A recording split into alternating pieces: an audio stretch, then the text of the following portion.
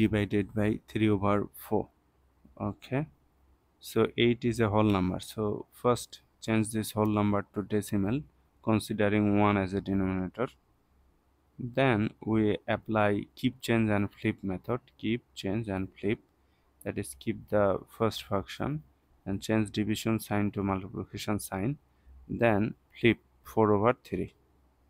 Now we need to multiply top numbers together and bottom numbers together.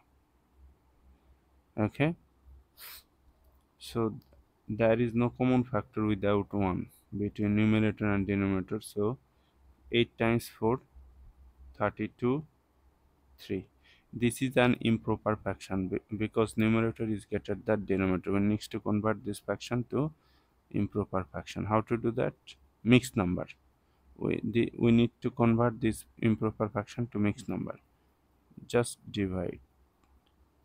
3 goes into 3 1 times 3 3, subtract 0, bring down these 2.